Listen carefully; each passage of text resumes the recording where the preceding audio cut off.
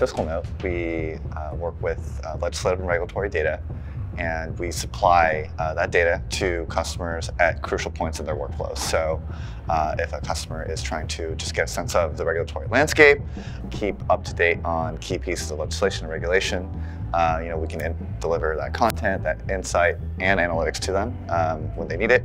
If they need to act on it, if they need to respond to it, an advocate for a particular position, we also do the same thing. So it's really about supplying users with data at the right points at the right time.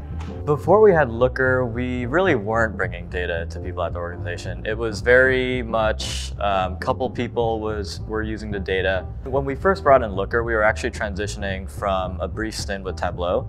And I guess the first reaction there was that Looker is just so much more easier and intuitive to use. I could literally just send someone a link to an Explorer with the data that they were trying to find, and it just made it super simple for anyone that doesn't know SQL, that's never really worked with a data tool, to pull the data that they need.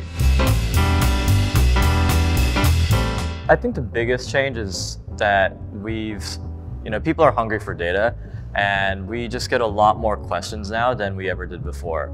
And people want to learn the tool and be able to basically self-serve.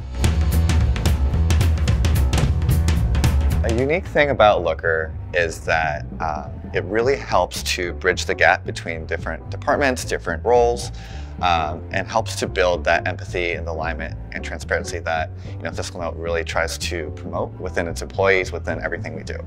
And by being able to supply different users and departments information that they normally would not really be able to access easily, they're able to start asking even more questions and understanding the business at a larger level and a deeper level.